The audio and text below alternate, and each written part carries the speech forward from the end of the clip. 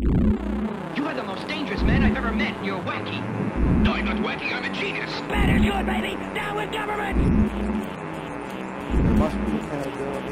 There is going to be accountability in this case. What a dumb thing to do. I bet you wouldn't have done anything like this if Mom and Dad were here. Yes, I'd have gotten away with it too. It wasn't for these blasted kids and their dogs.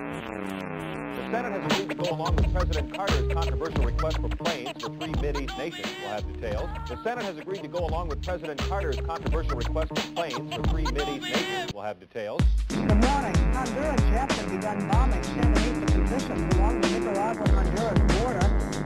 Gentlemen, you can't fight in here. This is the war room. Sandinista officers at the front maintain bombs are falling on Nicaraguan soil and claim they've never crossed the border. Human sacrifice, dogs and cats living together, mass hysteria. Meanwhile, some 150 miles away, 3,500 American troops are in place or en route. I'm beginning to see a pattern here. To begin what the military calls Operation Golden Falcon.